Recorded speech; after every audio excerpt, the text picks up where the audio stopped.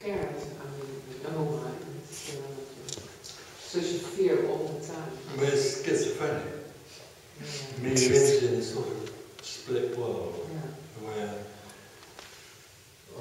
it grows up in a reality which is illusory, the reality of being separate. So it's obviously scared because it lives in a world that seems separate from it, and in some ways seems to be threatening.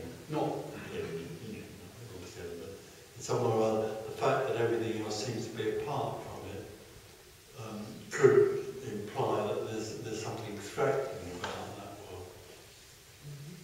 It looks like it becomes more and more. The fear becomes bigger and bigger. Can be, yeah.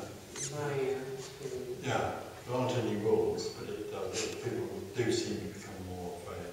And that is because afraid of dying. Well, also afraid of projecting into the future, and because the me feels it's real, it thinks it's really born, and it thinks it's really alive, and it thinks it's going to really die. Yeah. But it's not, that is not going to happen. No, nobody dies, nobody's born, there's nobody here. So nobody was born, and nobody's going to die. Yeah, but knowing that is not enough to stop that fear. Unfortunately, no. But the fear is also an illusion. The fear is also an illusion. Yes, but it's not for me.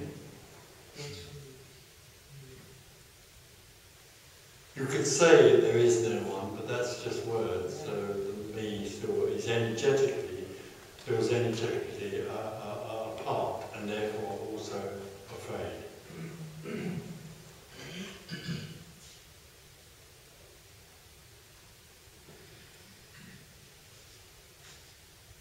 But liberation isn't the end of fear.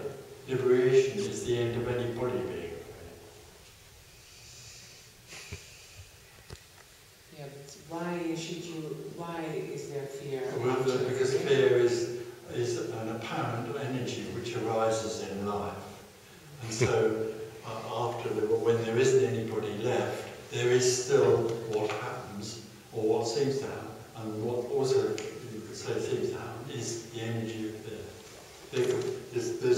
Let's presume there's fear in this room. So that's what